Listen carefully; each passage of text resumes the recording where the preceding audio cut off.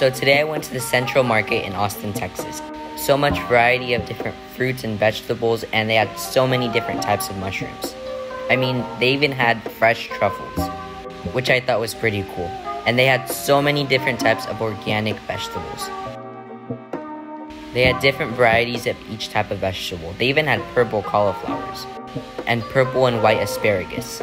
They also had a wide selection of different fresh herbs and fresh meats such as foie gras, duck, chicken, different cuts of beef and pork. They had all types of seafood and even frog legs. They had so many different types of cheeses, whether it was in whole wheels or sliced, and they even had whole wheels of Parmesan. Different dried fruits, grains and nuts, and so many different types of spices and rubs. This was super amazing, and I honestly didn't want to leave.